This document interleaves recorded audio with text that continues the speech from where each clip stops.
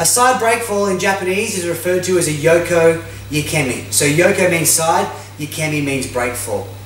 So the side breakfall is probably the hardest breakfall that people have to get the hang of, but it's also the most useful. So you need to get the hang of how to do a side breakfall. So to do a side breakfall, I'll just show you what one is. There's a side breakfall. I'm finishing with my hand at 45 degrees, my feet in this position, and my right hand is resting on this top leg.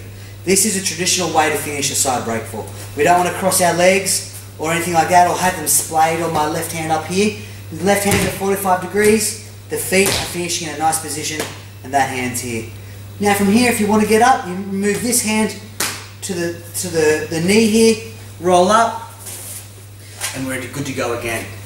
Now, a side breakfall is very similar to if you're kicking a place kicking rugby league or rugby union or soccer, where if there's a ball here, I'm setting that back leg and then I'm following through with this left leg to kick the ball. Now when we do that, a lot of people have some problems with side breakfalls for a few reasons. The first thing they try to do is when they go down, they stick their arm out straight. Straight away, if I do that, I'm going to break my shoulder, my wrist or my elbow. Not really a good look. And I haven't really finished in a good position either. So what I need to do is I need to do a really nice single leg squat on this right leg. So when I come in, I'm bending that knee. If you ever watch a soccer or a rugby match, the guy doesn't come in with the straight leg. There's no balance in that. So when I take a step forward, I do, and this left leg slides through, it's going to slide. See how I'm doing a single leg squat? And this is a really nice way to practice. Now from here, I come in and hit the mat, and look at my hands finish up in a nice position. From here, in some clubs, they let you get up like this and get up off the mat. But traditionally, you're not allowed to put your hands on the mat, especially if you're doing the kata. So from here, you put that hand on here, and you get up like that. Make sure you're facing, the judges if you're doing it in the kata. So this is how you do a side breakfall. What you've got to tend to look out for is, for one, keeping this leg straight. That's not going to give you enough balance. If I fall from here, it's actually quite far to hit the ground, and I can get a little bit scared. But the more I bend this leg, the easier my side breakfall is. But if I only bend it to here and then drop, it's quite a far distance. So I really encourage you to practice this. See how low I got to the ground? Again, bending that, and look how low I get. And finish in a nice position with my hand and my feet and my right hand here. That's how you do a proper 𝗦𝗢𝗗𝗦𝗢𝗓𝗦.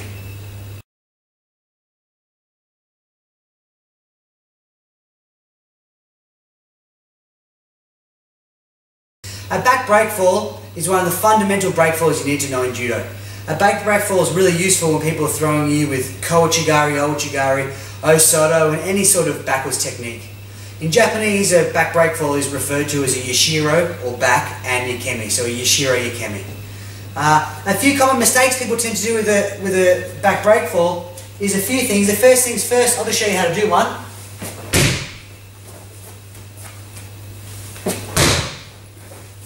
So, what people tend to do wrong is they don't put their chin on their chest, which is vital for this entire technique. We don't want you to be doing judo and then you smash your head on the floor and you get a big headache or knock yourself out. But breakfalls are used to, protect you. So what we're going to do is, the first thing you want to do is hit your chin on your chest. Because if I don't, when I get thrown, my head's going to hit the mat and I'm going to knock myself out and be in a lot of pain. So we don't want that. Second of all, so I want to keep my chin up, chin on my chest. Now with my hands here, I want to keep them at 45 degrees. Not at 90 degrees or 20 or 10 or 0, but 45 degrees. And lastly, my feet are going to be turned out a little bit, my knees slightly bent. So I'm in really nice control. I don't let my legs roll up, because that puts pressure on the legs. Now once again, when we're getting up, not hands on the mat, hands on the knees to hop up. So one more time, a lot of things people tend to do wrong with the back breakfall is they fall from here. It's really far. What we need to do is we need to get used to squatting down. Look. And we're not in a really nice position there. I'm dropping very close to the ground, opposed to dropping from here. It's quite scary, especially if you're a beginner judoka. what we want to be doing is squatting nice and low. Look, finishing in a really nice position. Now you notice as well, it rolls a little bit. What I don't want to do is stop the roll dead. See how that put a lot of pressure on my body? Let's have another look. Watch my neck and body. See how I jerk myself because I'm trying to stop the roll. We need to let the roll happen a little bit. So when I roll, see how I control my legs and it's much nicer. My hands are in a good position, my palms are facing down, my feet were out, my chin was up and in a nice position.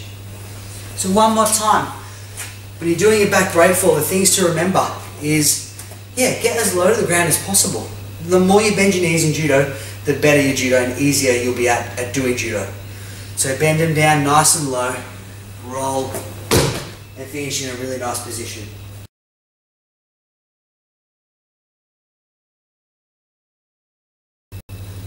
A forward breakfall in Japanese is called a 𝗦𝗢𝗖𝗓𝗦𝗢𝗓.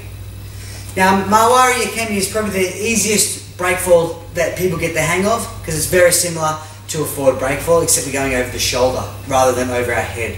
And that's why a lot of people refer to these as a forward shoulder roll because we're going over the shoulder. So how I like to teach it, what I do, put one foot forward and my one foot back like I'm going to go for a 100-meter sprint with both my legs are pointing the direction I'm going. Okay, so from here, if my left foot's forward, I'm going to go over my left shoulder in the sprinting stance. Put both the middle fingers of my hands together and then I put them next to my front foot. Okay, my back foot's still pointing forwards. Now I turn my head and look at my back foot's toes. Now from here, I'm going to push off that back leg, rolling over this arm, and I'm finishing in a nice position at the end of my forward breakfall. If you just look at the end of this forward breakfall, you notice where my feet have landed. The exact same position as the ukemi, or the side breakfall. My hand is at 45 degrees, my feet have hit, and this hand is in that nice position, just like I finished a side breakfall. And that's really important because you need to have your hand,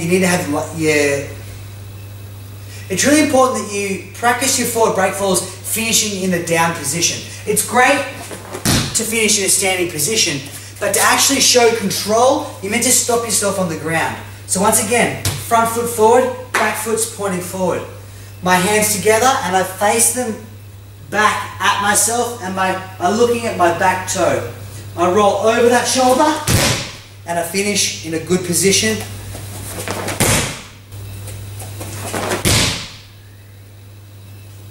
So you notice where my feet have landed. These feet are hitting the mat. This hand is there, right hand is at 45 degrees. These are the positions we need to be finishing in when we do our 𝗦𝗢𝗖𝗓𝗦𝗢𝗓 or forward breakfall.